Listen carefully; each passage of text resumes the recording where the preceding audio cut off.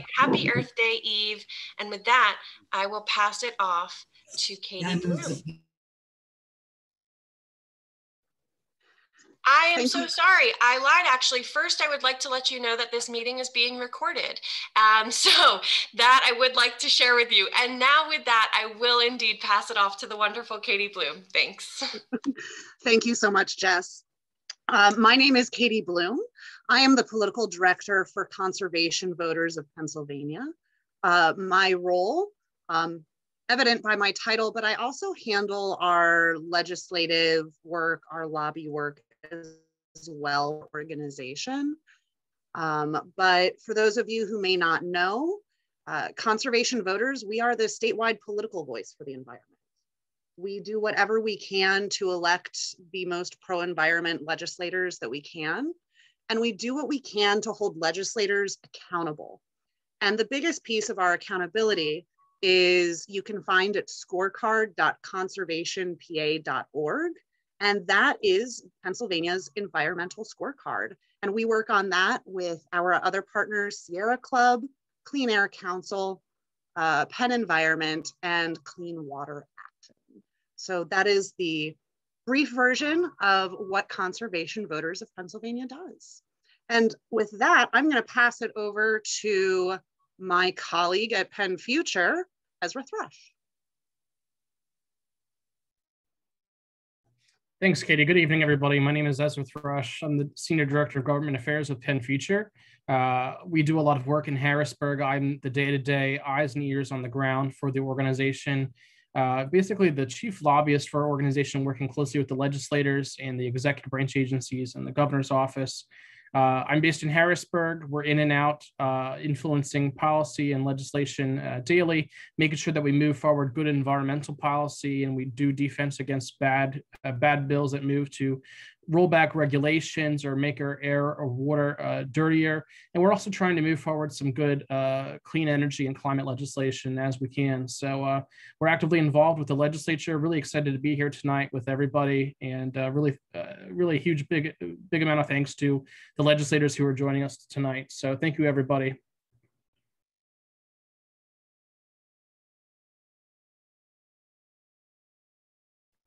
Thanks, Ezra. Before we really dive into things, I did want to lift up some of the current events that are important to both of our organizations. Penn Future and Conservation Voters applaud the jury's decision yesterday to convict Derek Chauvin for the murder of George Floyd. While that verdict was being read, a young Black woman was killed by police in Ohio. At the core of our work is justice, that we must stop the powerful entities whose pollution hurts less powerful members of their communities, and we have to hold them accountable for their actions. Though our organizations primarily work for a healthier environment, we are all engaged in a fight for a just nation that puts the needs of its people over the needs of the powerful. And we are advocating for a system that holds the powerful to account, whether they wear blue uniforms or the corporate suits of those who pollute our waterways. I did just want to share that with all of you. It has been an interesting time in the news, and these are our organizational statements, so thank you. I also, in terms of thank yous, would like to thank our co-sponsors for this event, Choose Clean Water, Coalition for the Delaware River Watershed, and the Audubon Mid-Atlantic. So again, our co-sponsors, thank you very much for joining us. We really appreciate it.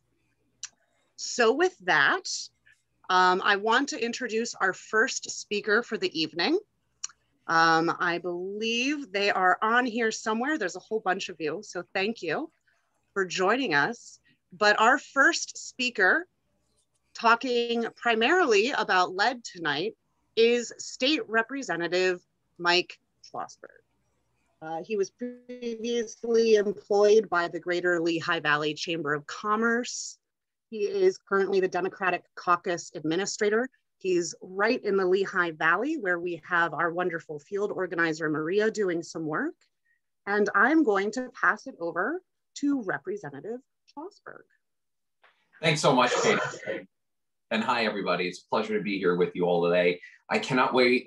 You know what? There's a lot I can't wait for, but let me start by stating the obvious.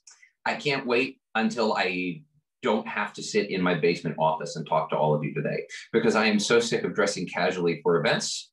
I'm tired of wearing sweaters. I may or may not be in pajama bottoms right now. I'm in pajama bottoms right now, and I'm tired of it. So I sincerely look forward to getting back in person with all of you. I have the honor of serving the people of the 132nd District, which is portions of the city of Allentown and South Whitehall Township. As part of that, and let me add a little bit to what Katie was just talking about. It's funny, I was actually thinking about this earlier this morning. It's been really remarkable for me over the past, I'll say, 4 or 5 years. It's not that you were ever unaware of the factors that racism, that systemic racism, and that societal inequities played, but it's become very interesting how that's really been thrust into the spotlight among people like myself, candidly, who I like to consider myself an ally of those causes. But it's, to be candid, the past few years have really been a reawakening for me as we talk more about equity and viewing policies through an equity framework. And to be honest with you, lead is a great example. So we have serious challenges with lead in Allentown, as do quite a few of my colleagues. I know I see my colleague Representative Sterling here from the city of Lancaster, and it's a challenge there as well. Lead isn't just an urban problem, but it's largely one, and that deals largely with the age of our housing stock. If you have housing stock that is, I want to say pre-1970, or if you are pre-1970 for paint, but pre-1986 for things like lead pipes or fixtures or even some of the solder that we've used, lead can create huge problems. Now, I'm sure many of you are aware of this, but it can cause pretty significant physical, behavioral, and intellectual limitations on the life of a child in particular, who may either breathe in lead smog, or potentially even ingest lead paint chips. Now, bringing this back to Allentown, it's something that we've had challenges with, not just in our homes, but in our water infrastructure and in our schools, where there were some serious challenges with lead. I think most of the school issues have been abated, but the truth is that we have school buildings in the Lehigh Valley and in the city of Allentown in particular that date to the mid to late 19th century. I always cite this as an example. My wife teaches at Harrison Morton Middle School in the city of Allentown, which was built in 1871, otherwise known as when the Civil War more or less just ended. And it's really remarkable to think about the various environmental exposures that some of these kids have had. Now, bringing this back to what I was just talking about, the city of Allentown is a majority minority city. Typically, unfortunately, just like the rest of the nation, our residents of color are more likely to live in older, poor maintained housing stock, and again, housing stock that has more serious lead issues. This goes not only for residential properties, but for commercial ones as well. Even if a family is aware that there is lead in their home, they may not be able to pay for the mitigation. So it becomes incumbent upon us in the government to first conduct testing of people who live in homes, and then assist with some of the mitigation efforts. We do okay with this in Pennsylvania, to be honest with you, and I'll explain why in a second. We have a Safe and Healthy Homes program that publishes information on preventative measures that can be taken. The Pennsylvania Disease Surveillance System publishes specific reports on risk areas. It has consistently identified Allentown as one of the higher ones. In 2014, the legislature enacted the Lead-Free Act, which further decreased the percentage of lead allowed in public water systems. There have also been task forces and a variety of efforts to try to deal with this issue. Now, part of the reason we've had some success with it deals with the political alignment of Pennsylvania. Pennsylvania is largely a rural and agricultural state, and I would say that rural interests largely control the legislature. I don't mean that in a negative way, to be as clear as humanly possible. In fact, in a lot of areas, including education and mental health, poor rural areas and poor urban areas have a lot more in common than we may realize. And that's why this is also an issue in a lot of rural areas. So what else can we do? Well, there have been a couple of policy proposals, things that I have either sponsored or co-sponsored. There was a piece of legislation last year that would have provided for mandatory screening for children at 12 and 24 months, monitoring of at-risk children, and insurance coverage for the expected mothers and children who were under the age of 6 years old and had lead contamination. There's also legislation that requires daycares to test for lead and remediate any contamination in water, paint, dust, or soil. That's something. It's not enough, but it's something. And it's something that's particularly important in a place with older housing stock. Lead is a serious issue. It's an issue that really relates more than anything else to the age of some places' infrastructure, not necessarily where they live, but the end result is that it hits our disadvantaged population the hardest, including a lot of people that live in my district and around it. With that, I think, Katie, it's my turn to shut up and turn it over to the next speaker, right? Okay, she's laughing, so I'm going to. You are correct. All right. Well done on that timing. Shutting off. So I will be here until at least 6:50. I actually have to go on PCN Live later today, where I'll be debating Representative Brad Roy. And if you know Representative Brad Roy, please call in and ask questions, for the love of God. And I see a couple of head shakes. Rock on. All right, time to shut up. Thank you very much. Thank you so much, Representative Ezra. Hey, folks, I have really a great pleasure of introducing our next speaker, Republican speaker from Montgomery County, right outside of Philadelphia in the suburbs, Representative Todd Stevens. Representative Todd Stevens is from the 151st District. I don't follow the district numbers too closely in Harrisburg, but I made sure to look that up for folks tonight.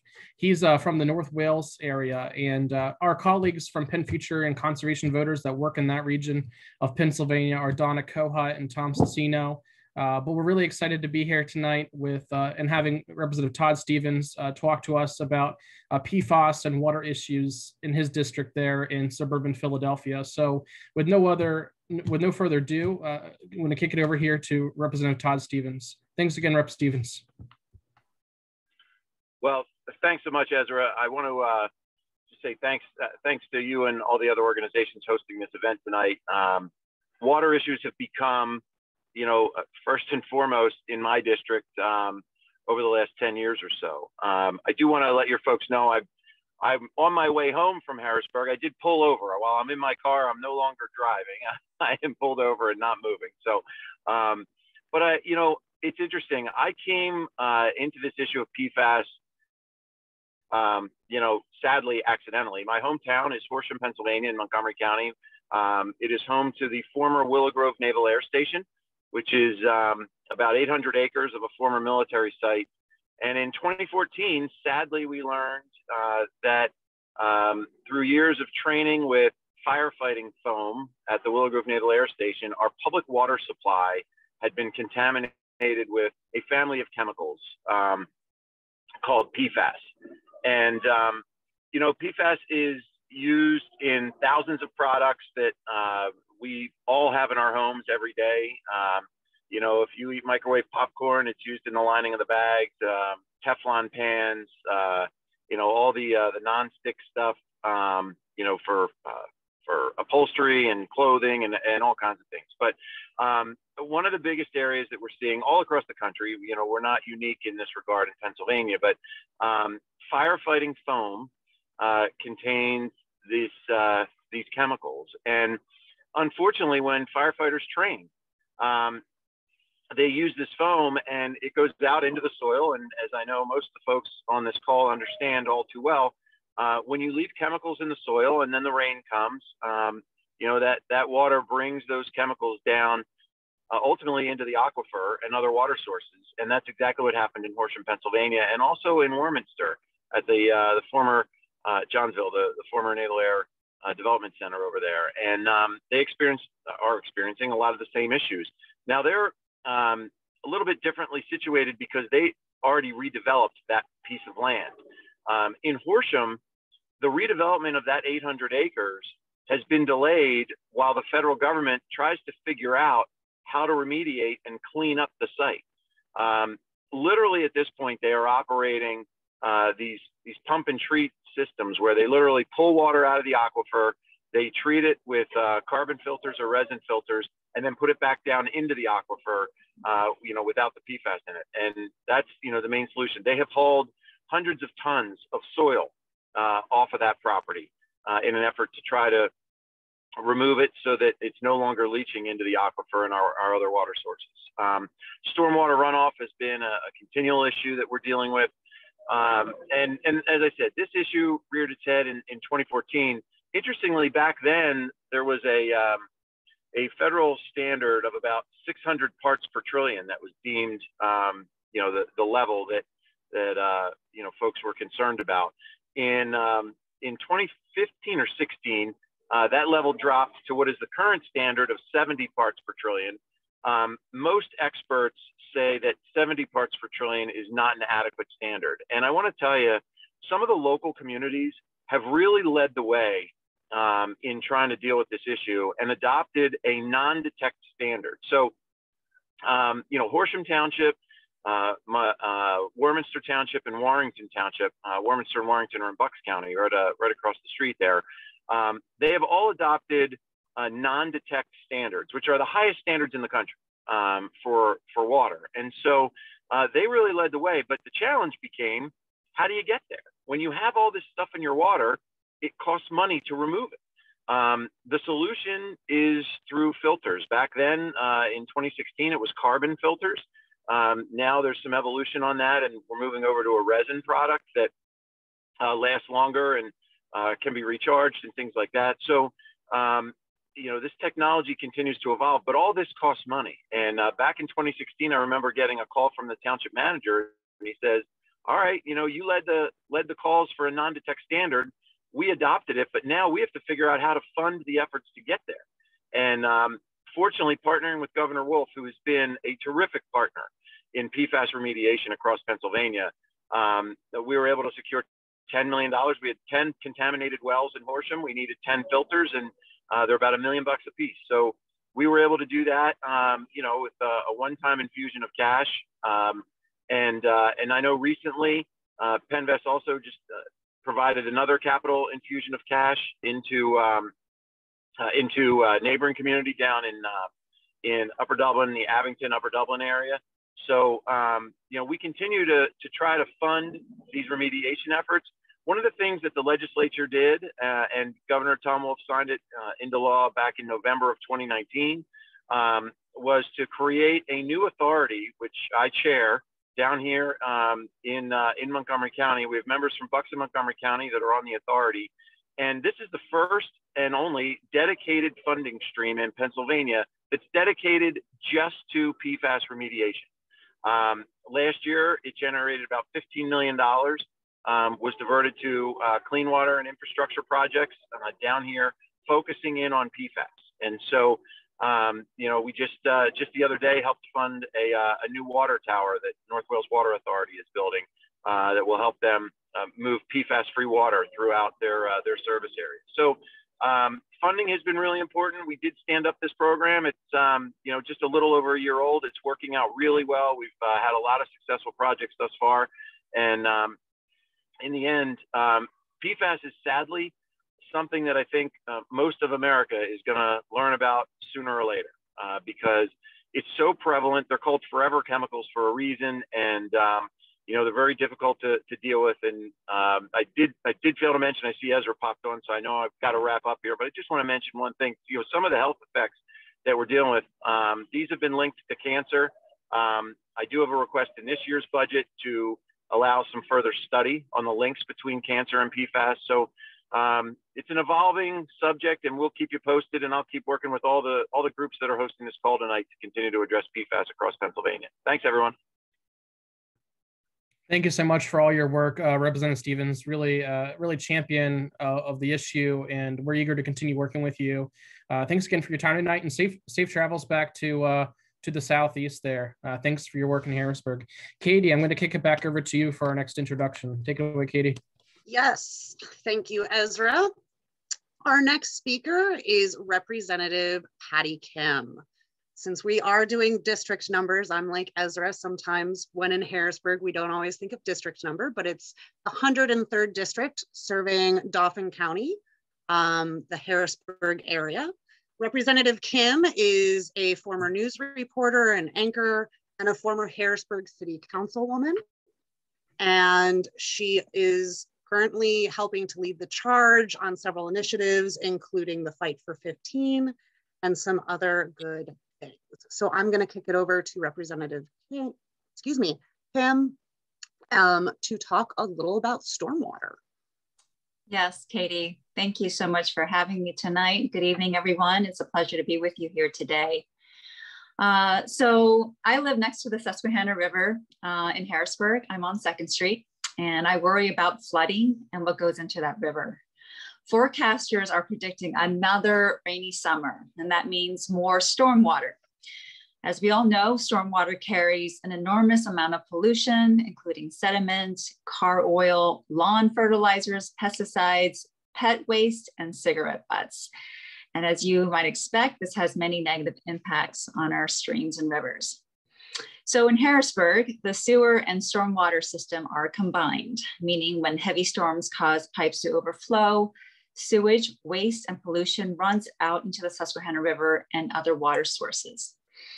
In 2018, 7 samples from City Island Park Beach and along the riverfront, among other places had E. coli at more than 10 times the safe levels.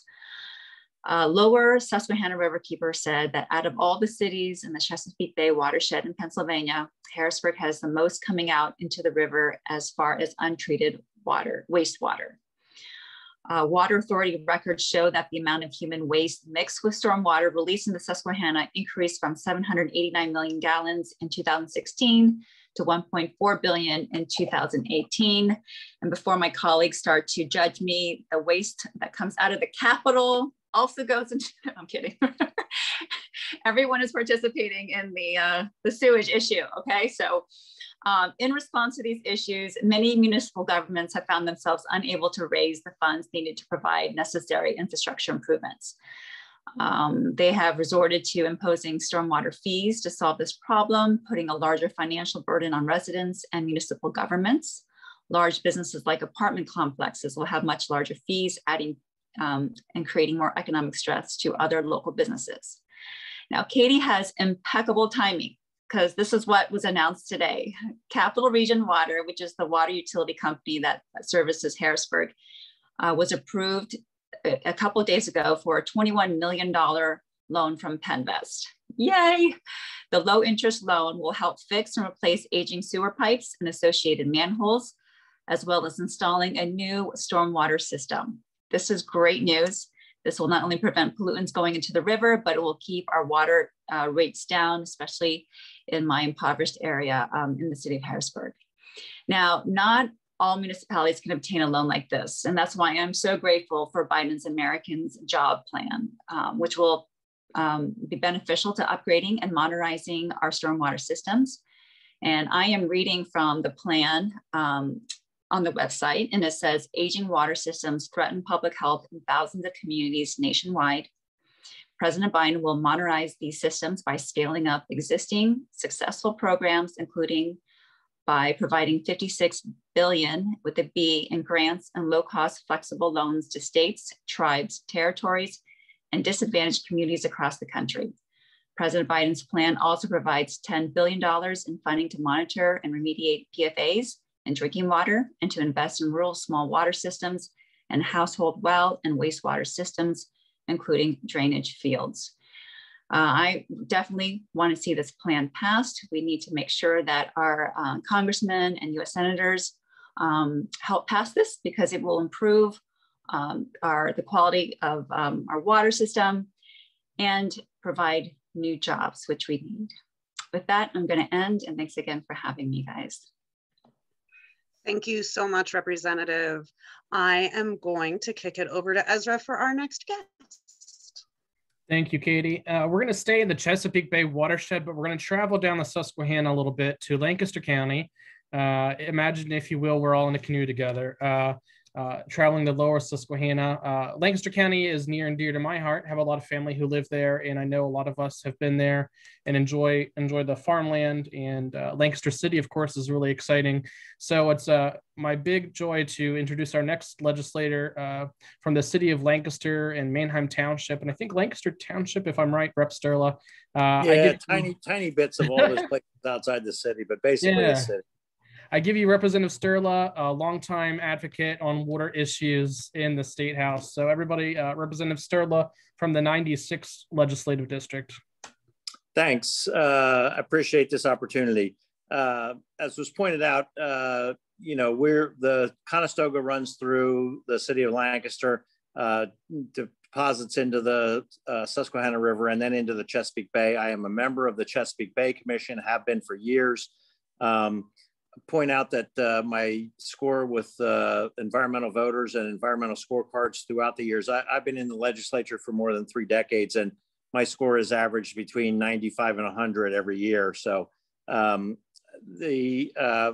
also a member of the Blue-Green Caucus, and we've talked about the fact that at some cases, and the Blue-Green Caucus tries to work with organized labor and on environmental issues.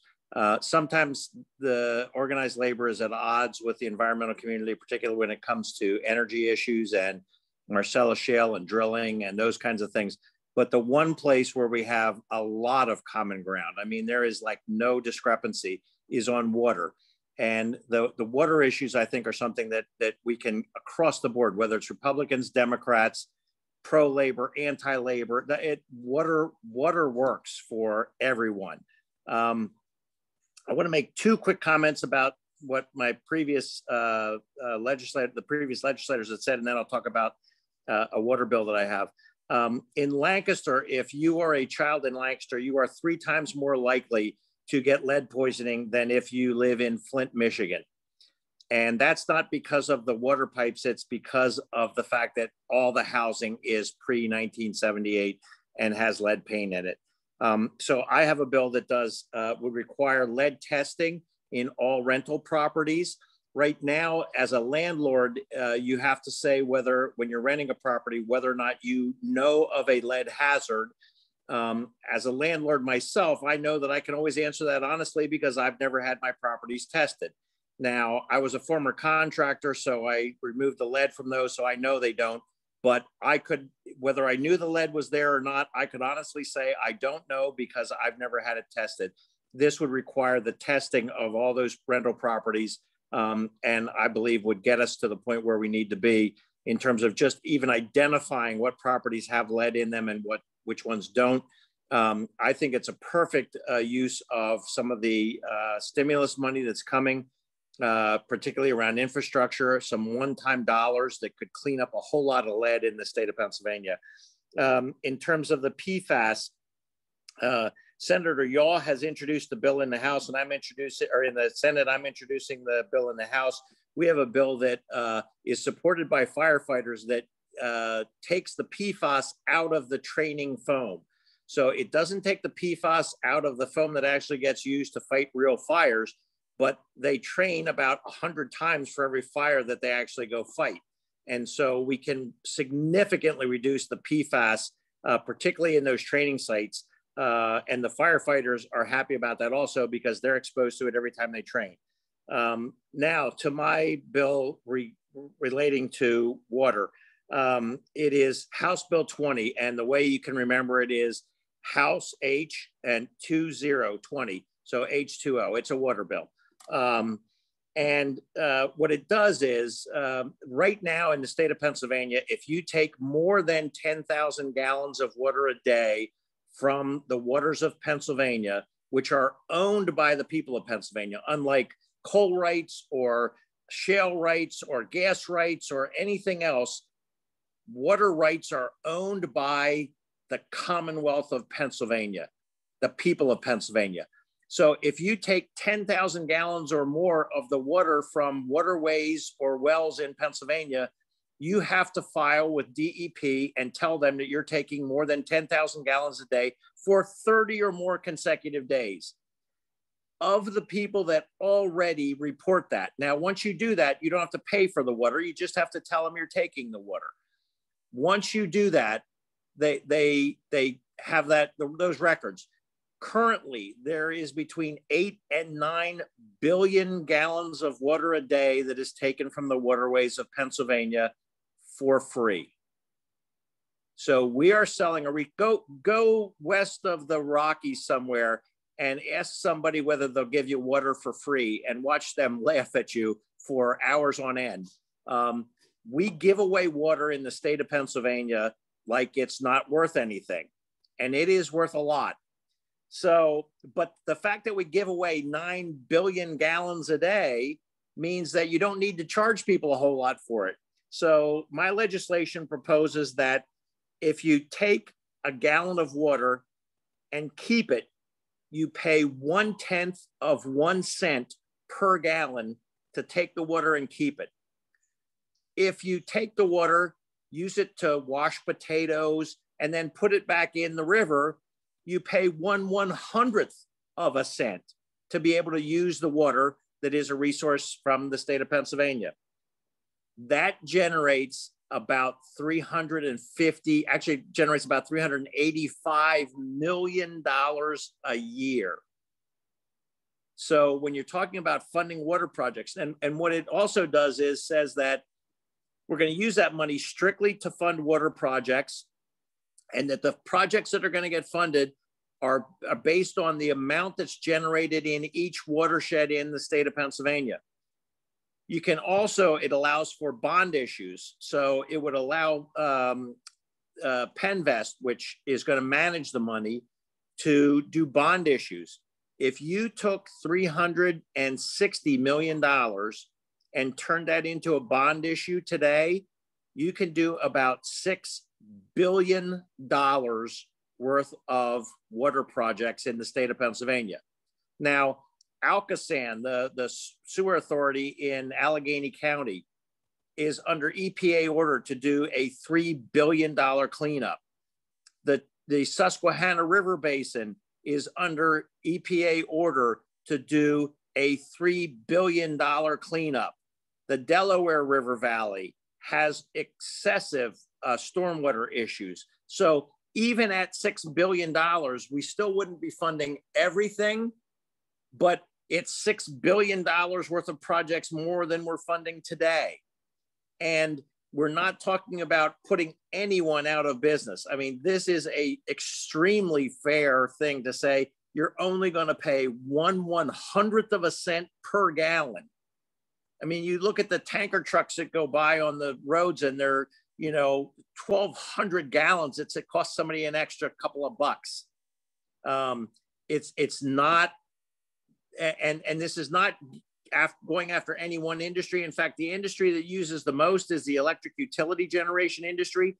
And in order to not pick winners and losers within the electric utility generation industry, the amount of water that's used by the electric utility generators would generate about 220 million of that 385 million. And so coincidentally, they generate about 220 million megawatts of electrical energy every year and ship about 25% of it out of state.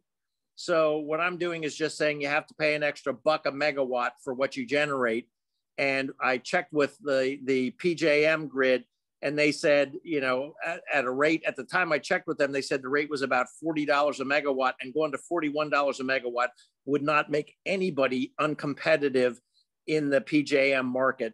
And so literally, without anybody noticing what's happening, you could do about $6 billion worth of water projects a year.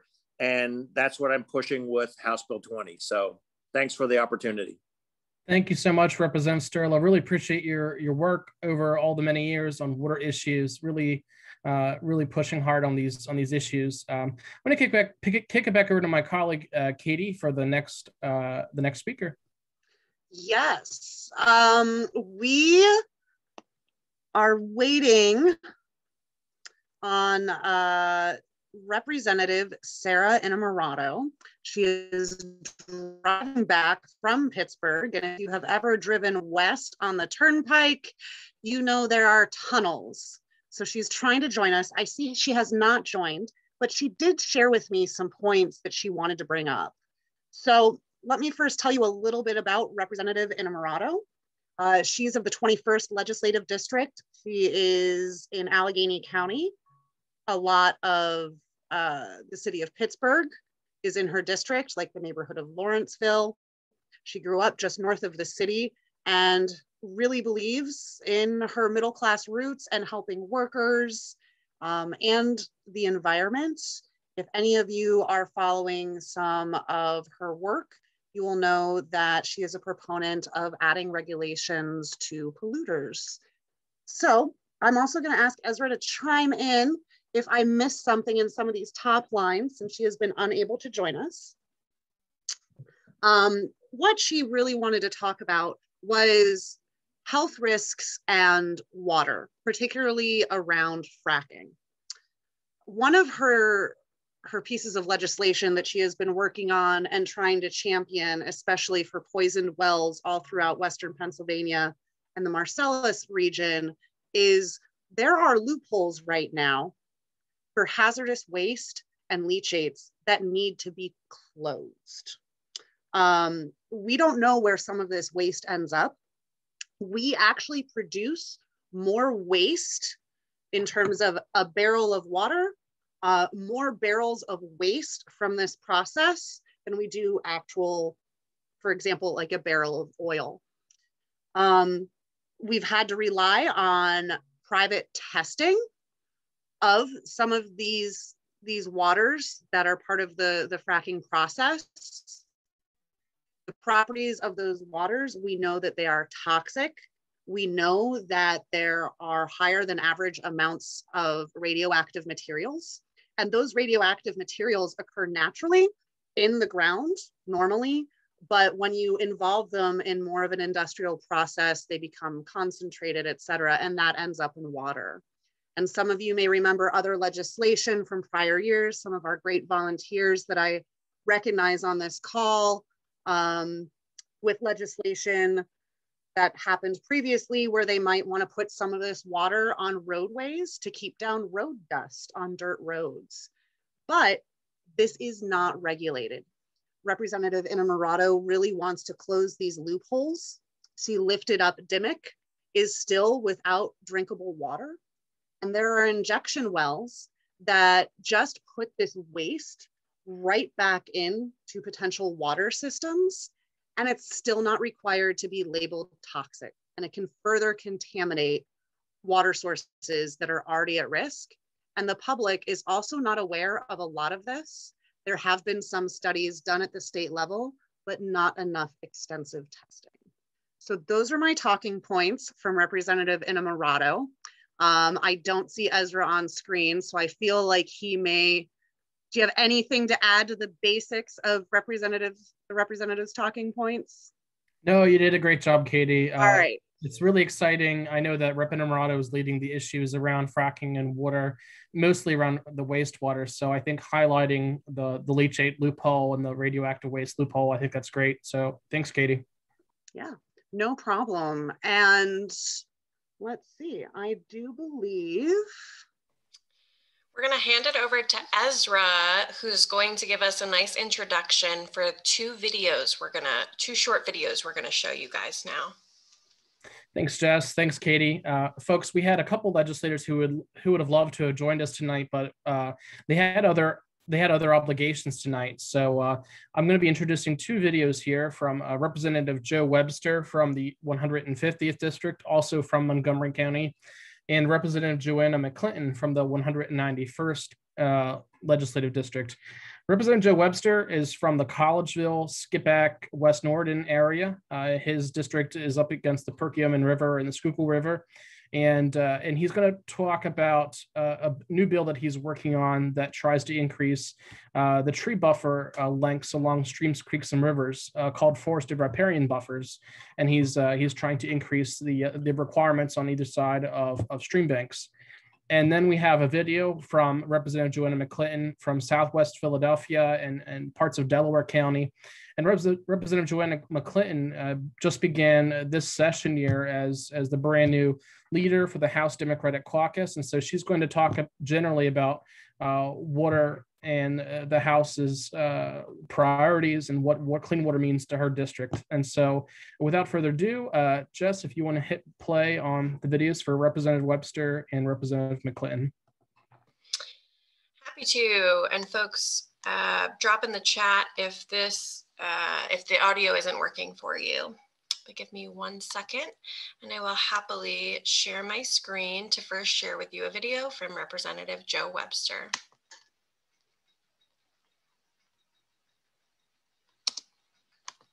I want to say thank you to Penn Future for having me on board, and I'm sort of chuckling a little bit. This is a Zoom call, so unfortunately I'm sending you a video, but you might not know either way if I'm virtual or I'm a video, but here I am.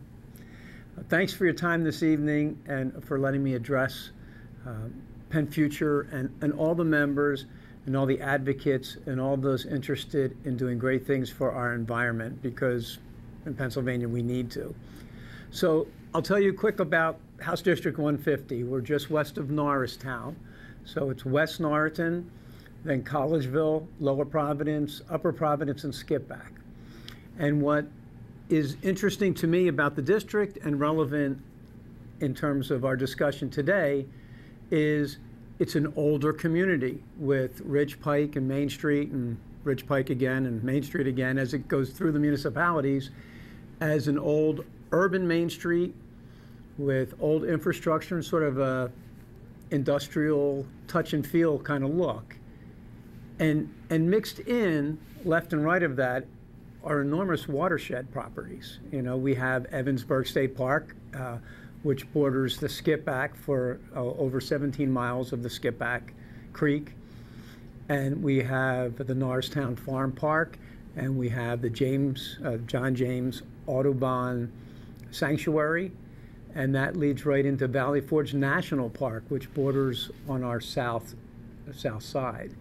So we have this mix of industrial old infrastructure and very important greenways. And so the first thing I'll tell you about that is, you know, dramatic, and you know this. When we have storms today, they're somehow different. It really is climate change. It really is, you know, higher and more powerful rainstorms, higher levels of water that are getting into these watersheds faster than they ever did before. And so we've had major flooding, we have major erosion on those creeks, we have water quality issues when those creeks and the Perkiomen Creek in particular and the Schuylkill River are used as outtakes for tap water, for our water services. So one of the things that I'm interested in doing, and with Penn Future's help and the entire environmental community, and Penn Environment and Delaware River Keepers and the watershed basin communities, in particular the Perkiomen Watershed Conservancy, is I've introduced House Bill 714, which is a riparian buffer bill that simply attempts to protect the left bank and the right bank of every waterway in Pennsylvania. I'm State Representative Joe Webster, enjoying a fantastic day in the Norristown Farm Park, right here at the Stony Creek, as an example of what a riparian buffer should be. Riparian meaning that land left and right of the creek. And what you can see around us is plants, grass, and bushes and trees that absorb the water on its way to the creek. And that's important. It's part of a riparian buffer bill that would protect Pennsylvania's streams, creeks, rivers, our lakeways, and sometimes just a little drainage ditch, and make sure that the water you see in the creek is clean as possible. Pennsylvania cares about clean air and clean water. It's part of our Constitution. You have the right to clean air and clean water. And this is a good step in that direction. I'm also in Harrisburg this week, which unfortunately is one of the reasons I can't be with you today in virtual. So I was looking for something that's really not a good riparian buffer. But if you look the other way, I couldn't help thinking that this isn't too bad for an urban environment. This concrete trail could be permeable, should be permeable, but all in all, here on the Susquehanna River today, even as I look across the river, there are trees, there's a buffer. We could do better, but this isn't bad, so we have to look for a more troubling example, and I'll leave that to you for another day. Today, maybe we can celebrate Earth Day, we can celebrate Penn Future and our vision for a better planet, and simply celebrate rather than criticize today. So I hope you don't mind, you know, that little diversion to the creek, just because on a Zoom call it helps sometimes to to break the monotony of me sitting here in a tie and just talking. And unfortunately, I'm not available for questions after this, which of course is where I would excel. but you get the point.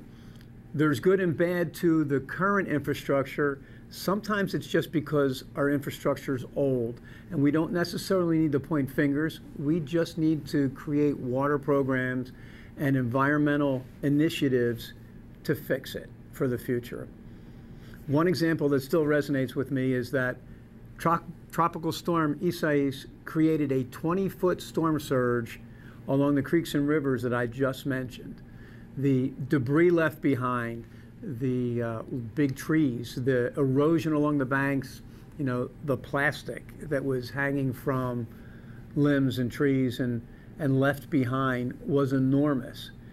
And we simply have to slow down that water. It needs to enter our watershed in a more natural way, filtered by the greenways, filtered by the roots, the grasses, the trees, and then in a much safer way enter the watershed. So a lot of things for us to consider. I'm proud to have sponsored House Bill 714. I hope that you all can get behind that and help us push it along, and then see where that goes.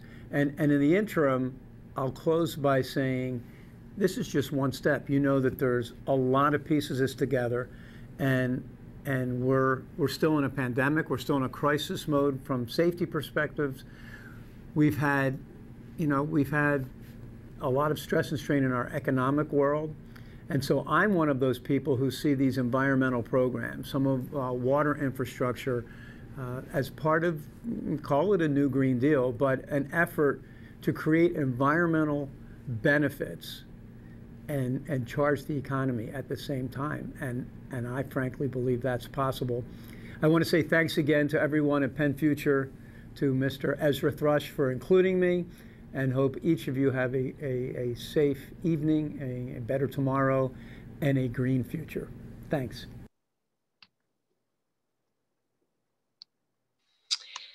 Well, great. And now we would love to show you all a video from Representative Joanna McClinton.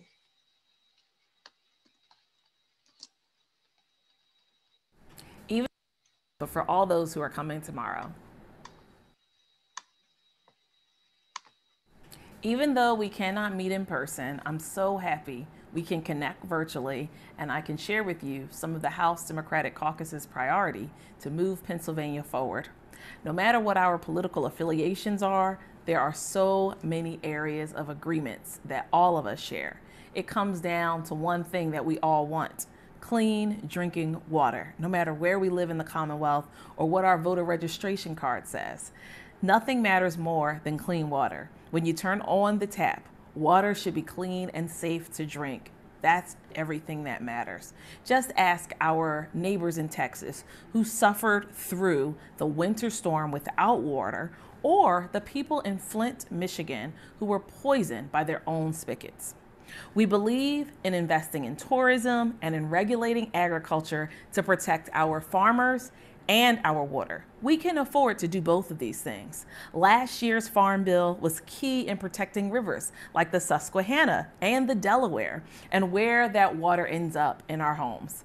The Conservation Excellence Grants helped farmers use best management practices and provided grants, loans, and tax credits to build their economic future while protecting our environment.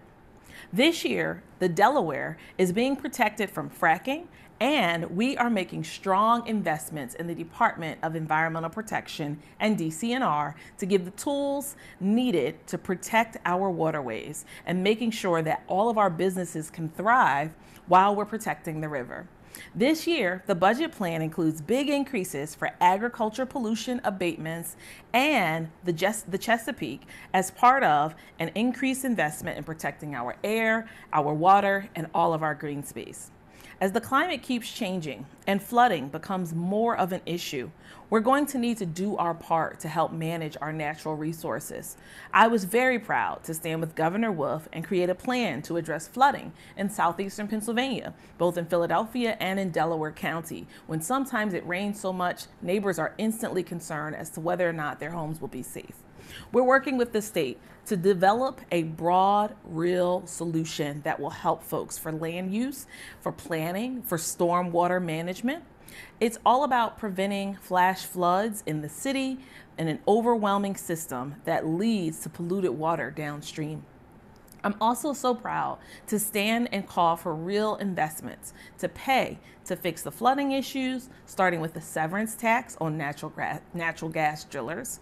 For too long, they've been taking advantage of the state and taking money and running with it.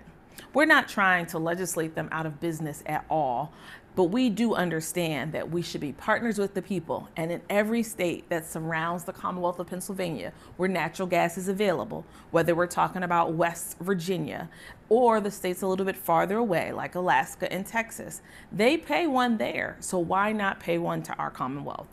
The work that Penn Future is doing with Green City, Clean Waters Plan, it is absolutely vital. We can address climate change on the state level and advocate to our federal lawmakers to do something about this in Washington. We can create jobs and protect homes and businesses with smart stormwater strategies, building more livable cities in the process. With agriculture and tourism being such huge industries and clean water being at the heart of both, we cannot afford to let bad things happen. Now you might ask, what has the General Assembly done about this? Well, let's start with the Pennsylvania Farm Bill. It was a very large bipartisan effort and an achievement. Joining RGGI is a major step to protect our clean air, because a lot of people in the real world might not understand how much current pollution is driven by generating energy.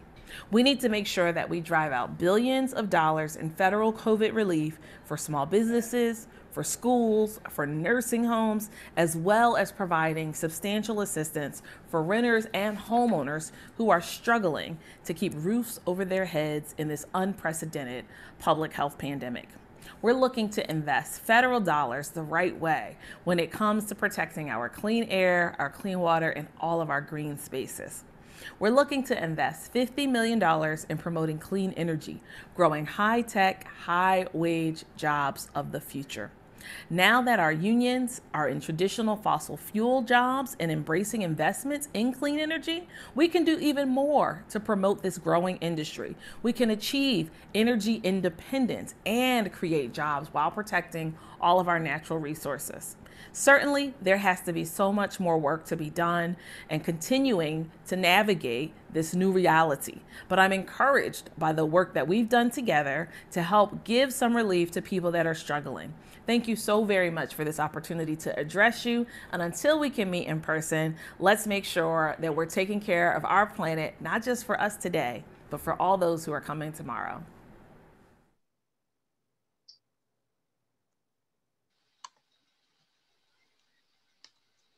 Those were great videos. I am personally very grateful for Representative Webster and Leader McClinton for sending those in. I know we are approaching an hour here very quickly. Ezra and I are willing to stay on a little bit longer, but we do have a surprise. Representative Sarah Innamorato has been able to join us. She has safely navigated the Turnpike and its wonderful tunnels in Western PA. I already introduced her, but I did message her that we are happy to give her a minute or two if there is something that I missed in the talking points. Hi, thank you so much, Katie, and thanks, Ezra, for inviting me to participate tonight. And thank you for covering my talking points while I was driving on the Turnpike through the snow, right? And as we continue to burn fossil fuels the way that we do, we're going to continue to see this level of climate weirdness. But one of the things I love to do when I'm driving on the Turnpike, well, since Katie and Ezra talked about the talking points of our Bill, I want to share with you something I was thinking while I was driving. So one of the things I like to do is listen to podcasts, and I was listening to this one, Future Perfect, and it was a discussion between two women, this one scientist who did a study, Kimberly Nicholas, and the study showed that the best way, it's a 2017 study, the best way to reduce your carbon footprint is not to have children. And they had a discussion on what that meant and what it meant to have a child now. And I think that's something that a lot of people my age who's in their 30s and haven't had children yet, but would like them one day, it's something we have to consider now. We have to consider what kind of world are we bringing our children into, and will we have a world to bring children into if we don't actually aggressively address climate change. And one of the things that came up in their discussion was being a good ancestor and trying to think about how do we stop thinking about the short term and think about the world that not only we're leaving our children, but their children and the children after them, and so on and so forth. And I think one of the greatest things that we can do right now is leave fossil fuels in the ground. And that's important for a number of reasons, right? For our air quality, for our health and well-being, but it's also extremely necessary for our the quality of our water and being able to preserve that life-giving thing for ourselves, for our neighbors, but also our future generations. And the more we invest in pulling that fossil fuels out of the ground, the more waste we generate. And we think about waste that we produce in our household, and we've been really, a lot of us have been really conscious on how we reduce, we reuse, and recycle. And we need to also, as legislators, think about this industry that's been so, that's so powerful and so ever present in throughout our region, throughout our Commonwealth. What are they doing with their waste? Who's responsible for it? Who's bearing the burden of it? And I'll tell you right now that it's not the industry, but rather it's municipal budgets. It's the health of our neighbors. And ultimately, it's going to be our ecosystems that pay the price of not having strong enough regulations that require the industry to clean up after themselves. So that's really what our bills aim to do. We have 2 co-sponsorship memos out. We're always asking reps to sign on to, and hopefully we'll have, if anyone is on this representing an organization, we'll have an organizational letter that you can sign on to, as well as a series of one-pagers that you can help educate your membership on the issue of radioactive oil and gas waste and how it negatively impacts our environment, our health, and our water. And I just want to be grateful and express my gratitude for being here tonight. I appreciate it, and I'm happy to take any questions. Thank you so much.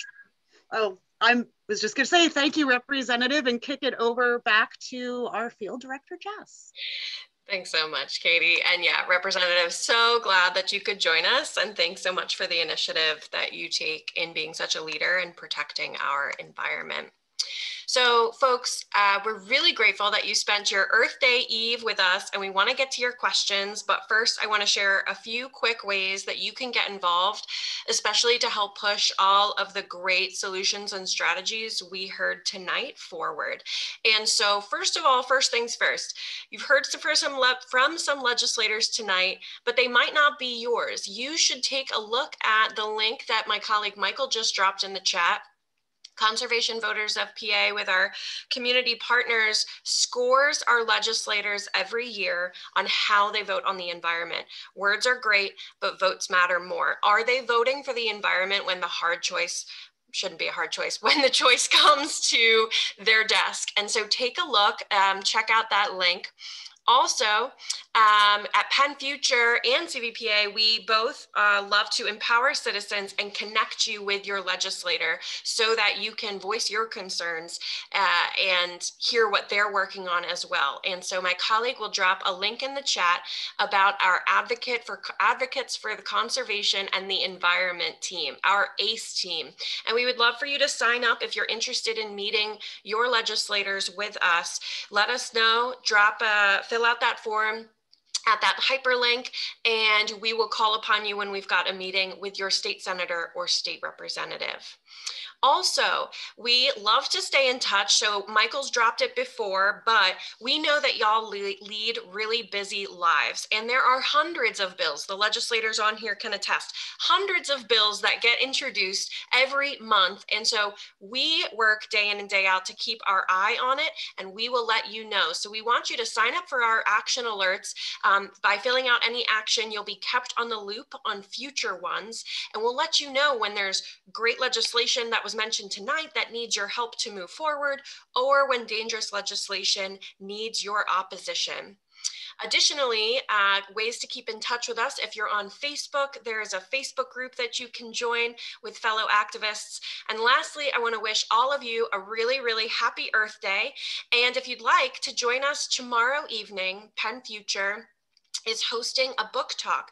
Perhaps you've heard of former Representative Franklin Curry. If not, you know him through his work. He helped us to gain our Environmental Rights Amendment in our Constitution.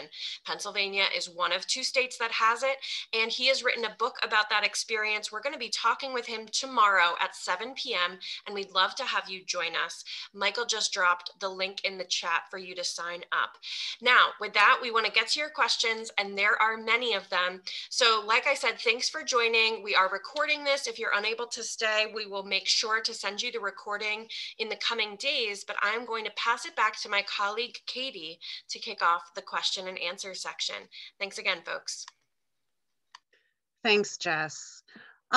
We do have a whole bunch of questions. I know that Representative Schlossberg was unable to stay past 7 o'clock. I'm hoping other legislators on this call right now might be able to answer this. If not, Ezra and I, we're quite familiar with things. To start, we spoke about lead first, and again, a lot of questions. Will there be more legislation to demand school testing? Is it possible to do something to increase the funding to help the lower income communities and households that Representative Schlossberg was talking about? What are some options you think could happen there with the current legislature? So this is Representative Sterla. I'll chime in on this. About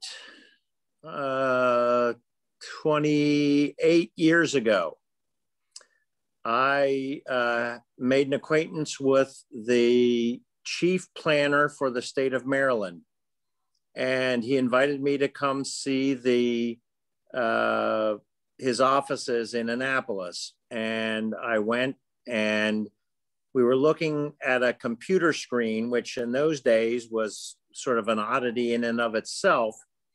And he showed me a GIS map of the city of Baltimore, which identified every property that had a lead hazard.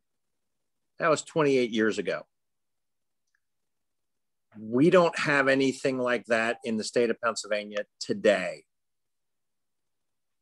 And so what we do is, and you know, in my local community, the way we deal with lead is when some child goes into the hospital with lead poisoning, we go back out and check and see where they live. So we're using children as canaries in the coal mine to identify for us where the lead is. I really think we just need to, look, it's not that hard to do a lead test in buildings. It's not that hard to say everyone needs to do that. And even if we don't say, I get it that people are reluctant to do it because they go, oh my gosh, remediation would cost me $25,000. I'm not even trying to mandate that they remediate it. I just want to know where it is. Because unless I know where it is, I'm going to wait for kids to get lead poisoning to find out where it is. And I want to know where it is.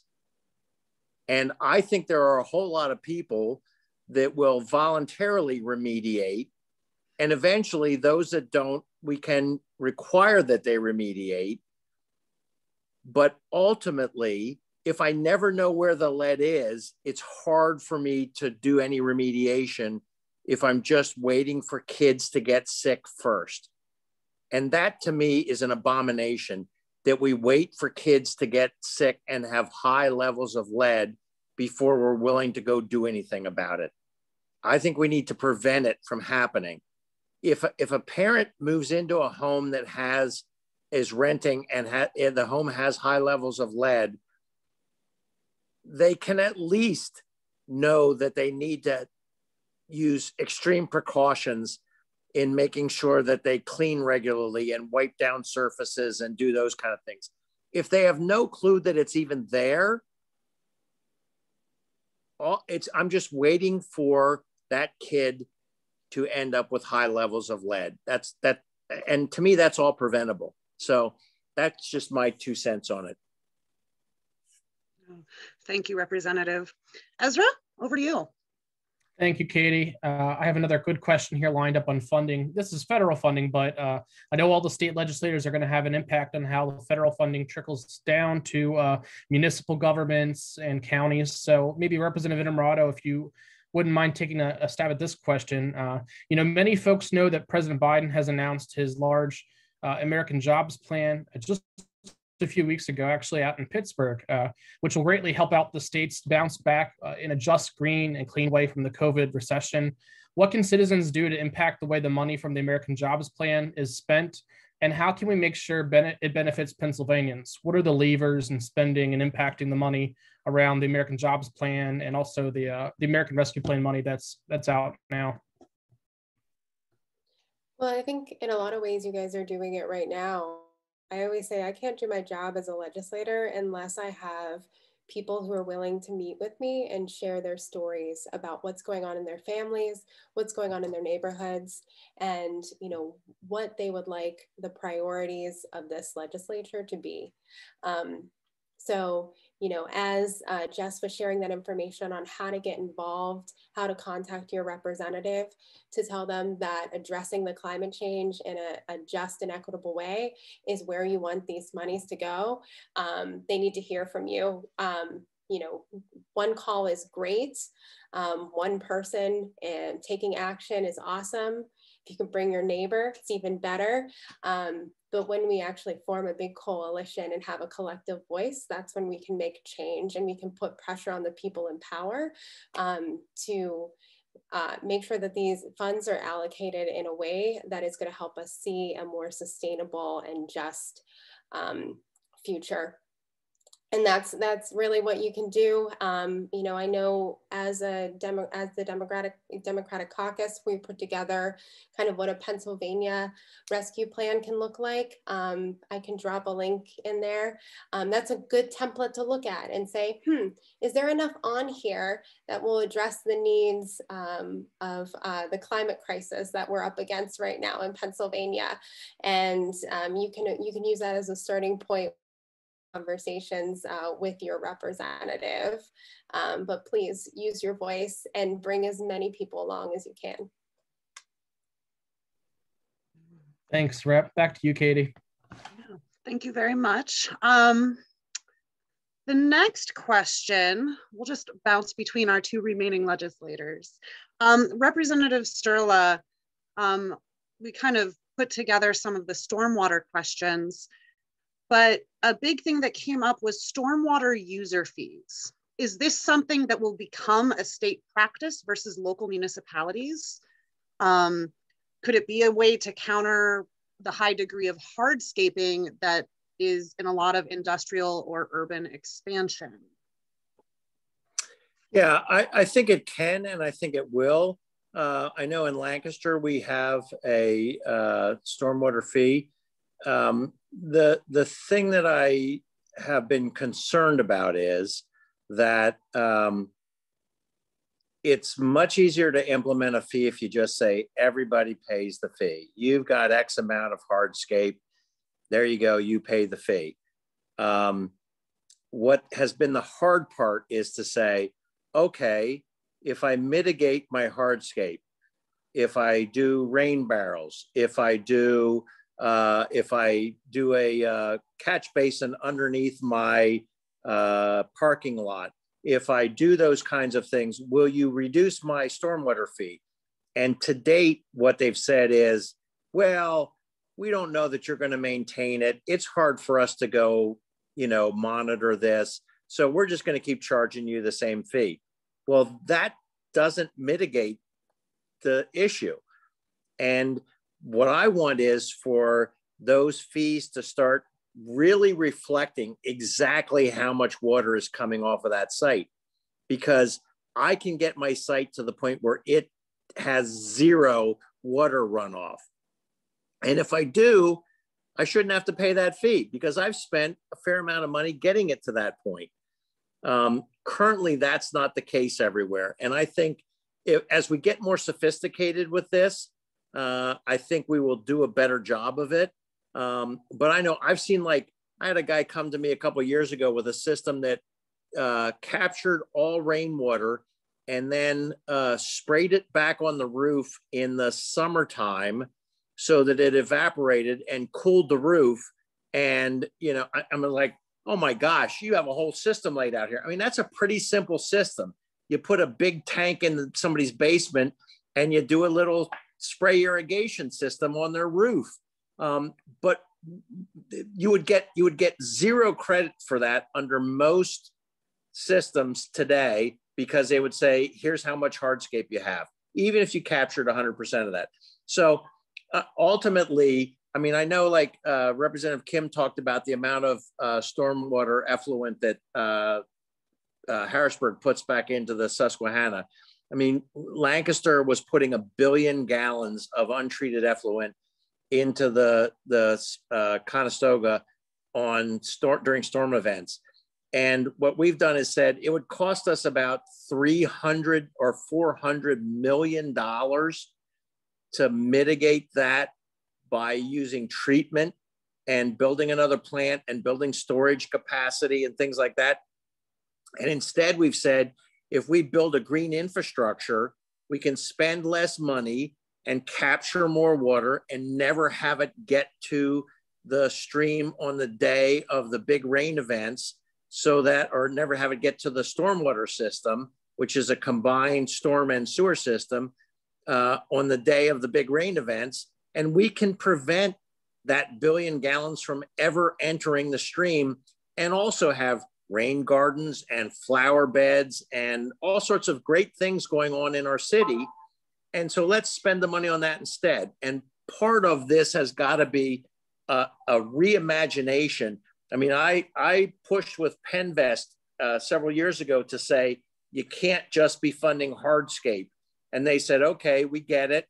And they started funding some green infrastructure, and hopefully are moving more and more and more towards green infrastructure and funding green infrastructure, because those projects are the ones that are going to serve us the best, not the hard infrastructure. It's the green infrastructure.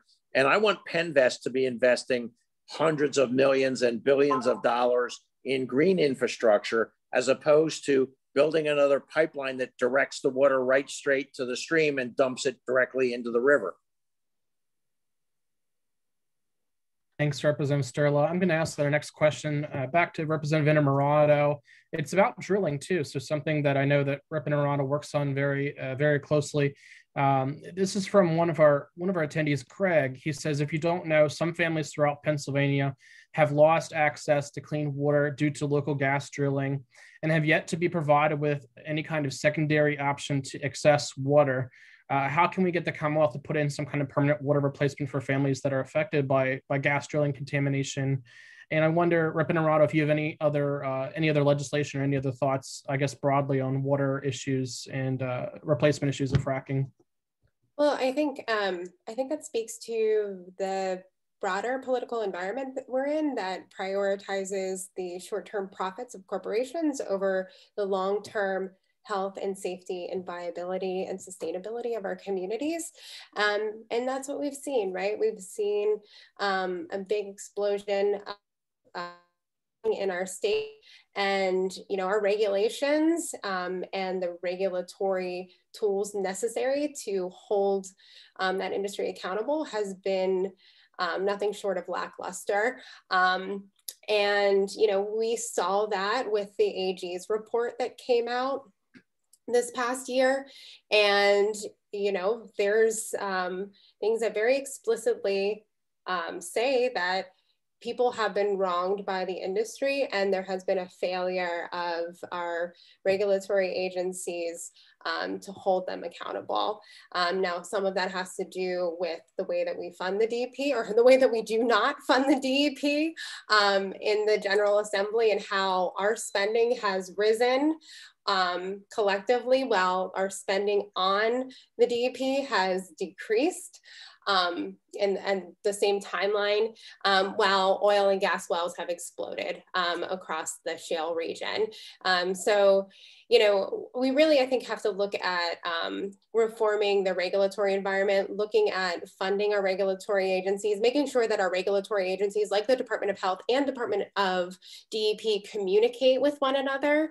And then, how do we again, how do we make sure if this industry is going to operate in our backyards, that they are held accountable and they have to foot the bill on the entire life cycle of the process, acting resources, and else the public is going to have to pick up the bill. And I think in a number of cases, it might have been too long. And we do have to make sure that the injustices that have been put upon families in this Commonwealth, we need to do whatever we can to right that wrong. Can I just do a quick follow-up on what Representative Innamorato just talked about? Sure. I was in a Chamber of Commerce forum a couple of years ago, and somebody was complaining about the fact that they had been waiting for like 9 months to get DEP approval on something. And one of my Republican colleagues said, well, that's why we just need to get rid of some of the regulations. And I asked the person that was concerned about the fact that they had waited 9 months, whether they had issue with what the regulations were that they needed to meet. And they said, no, I think they're perfectly reasonable. I think they're good. I want everyone to do this kind of thing. I just don't want to wait 9 months to get approval when I actually meet all the qualifications. And that is, to Representative Innamorato's issue, the fact that we haven't funded DEP and allowed for people to process this. And so some colleagues are using that to say, well, then we just need to get rid of the regulations. How about if we just hire some DEP people to process the paperwork? The industry, in a lot of cases, these industries are willing to be good stewards, but we're making them say, I just give up. I'm not going to do it anymore because we won't process the paperwork for them. I mean, that to me is the true the crux of what needs to happen here is these industries have community, resource people, and they have people that are looking at, major corporations have people that are looking at trying to do good community acts. And when we just say, well, go ahead, try and do that good community act, we're just not going to give you the paperwork for 9 months. They finally throw up their hands and say, fine, then I'll stop doing it. And so we have an opportunity, if we just fund DEP to process the paperwork. We've gone from how many people over DEP, 800 to a couple hundred. So their workload increased tenfold, and we wonder why there's delays. Well, there it is. Thank you so much, Representative Sturla and Innamorato. Really appreciate it. I do want to give a shout out. I don't think he's on the call. He was earlier, but Conservation Voters Executive Director Josh McNeil had made mention to me privately in the chat. There are some questions that people have been asking throughout this. So I just want to close out with the nature of our legislature. There's been a question about how do these bills get through committees? Both representatives just brought up, we have underfunded DEP and then complain when they don't do their work. Somebody else asked about various taxes. We've been talking about stormwater fees and other taxes. So I do want to lift up, particularly going back to what Jess had already said about ways to get involved, talking to your legislator. There are people, even in this very hyper-partisan kind of world we live in, this 24/7 news and social media cycle that we often feel we live in. And by getting involved and reaching out, talk about what your issues are. My favorite example of that for people is I have a Republican state senator and a Republican state representative. I am a local elected official, and I just go to them, even though I might personally be of a different party, and I just say, hey, I have a problem in my community. This is how it's affecting people in my life and in my community. And we've gotten some good work done through, getting Penvest loans and things like that. So think about what your story is that you want to tell your legislator, and definitely look at the ACE program and the action alerts and the Facebook pages. Seems really hyper-partisan. If we don't talk to our legislators and keep having conversations like this, it's gonna stay the same. So there you go. Jess, any final words, or are we good to go? I think we're good to go. I just wanted to make a note that you don't have to be an expert to join us in these meetings. What legislators need to hear is how this personally affects you, and our organization can help bring you up to speed on what you need to know. So don't let that hesitate. Don't let that prevent you from joining us. I want to thank you all so much. And I know that on behalf of all of us, we wish you a very happy Earth Day. I hope you're able to get outside in the coming days to celebrate the very thing that we're working to protect, and keep your eyes on your email. This is just the first of a series of webinars, so we're excited to see you in the coming months. We thank each of you for spending this evening with us, and a big thank you to the legislators that joined us and stuck around. Shout out to Representative Sturla and Innamorato. We really appreciate it, and we hope to see you all soon. Take care.